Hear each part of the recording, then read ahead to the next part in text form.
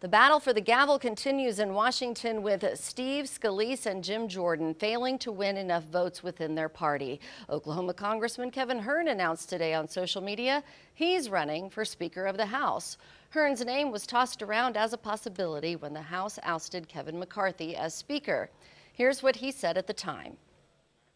Certainly I didn't volunteer to do this. It's not something I came in Washington, D.C. to do, but when you have people asking you about taking a different direction than what we've done historically in this Congress, and then we're doing the same thing over and over and expecting different results where leadership just keeps ascending through the ranks, and people have asked me about looking at alternate choice, and so I'm going around talking about this issue with other groups of people and see if their votes are there. I think we need to be pointing our guns outward, not at each other.